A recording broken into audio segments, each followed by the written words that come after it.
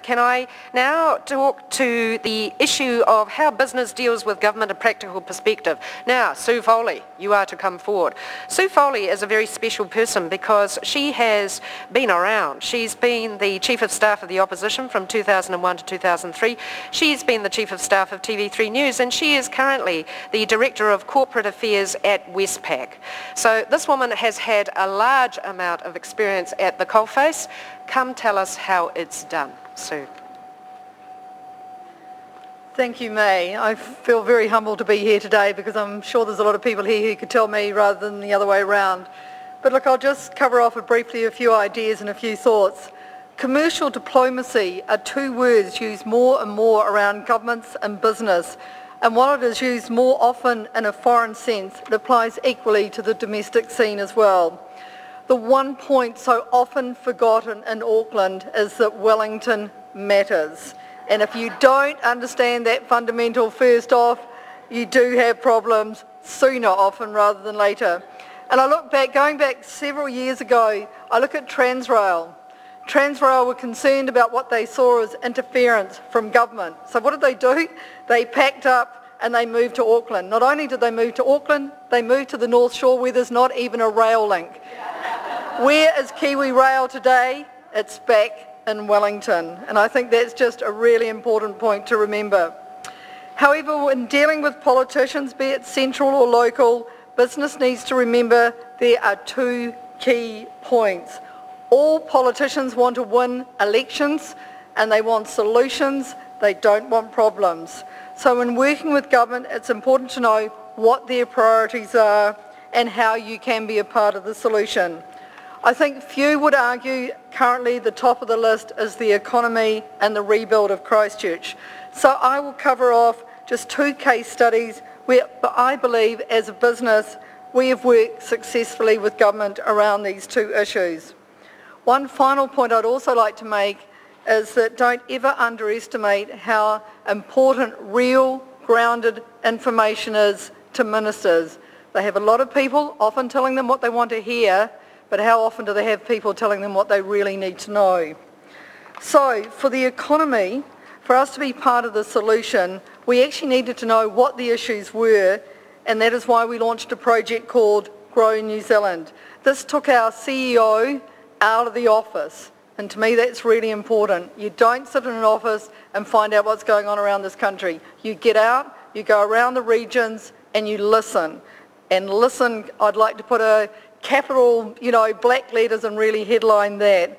So we talked to a wide cross-section of people. We hosted 14 forums and engaged with 500 businesses and then mapped these findings against a survey of a further 900 businesses. We then had no problem engaging with government because we had real facts that we got from real people, and they found this really helpful. No matter what party you were, we had information and we engaged from the highest level all around.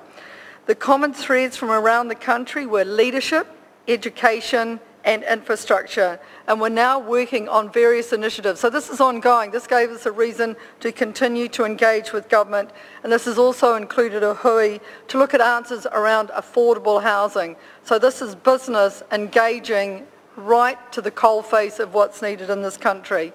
On to Christchurch. No one doubts the complexity of what government, both local and central, have to deal with. Businesses must be part of the solution. No one can expect the government to resolve this on their own.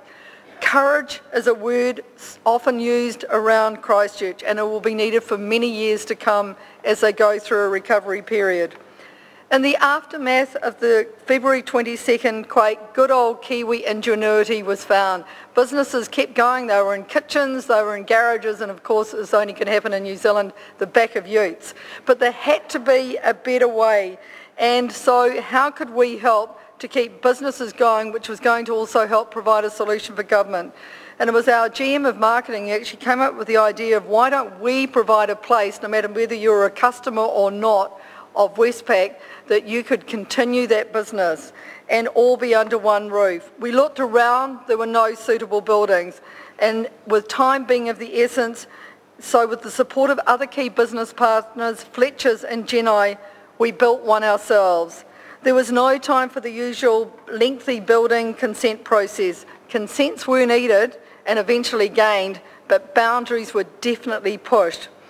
And the materials that were used were what I would call more rap than wood, and think of the cloud up in Auckland. There were some extreme local challenges, but central government could see here was business wanting to help provide a solution with no strings attached. It has provided a home for many, and even for those still working from their homes, it's given them a place where they can meet in professional surroundings. These are challenging times, and so I'm hoping what you get from this is a bit of an insight into how business and government can work together. And I couldn't agree more with what John Allen said. You know, there is wasted potential out there. There has to be trust on both sides. There has to be respect, but we can do this. And the great thing is it makes a difference to New Zealand. We're a small country, we can do it, but we've all got to do it together. Can I just end with some sound advice from someone who I think is an absolute expert on all these matters, and that is, of course, Sir Humphrey.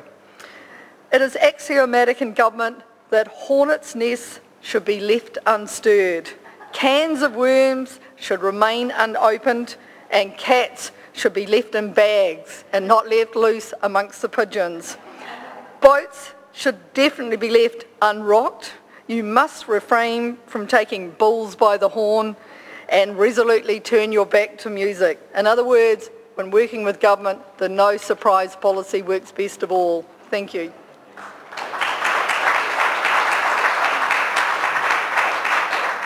Well, that was excellent, and I'm going to have to add to chapters 5, 6 and 7 in the light of that.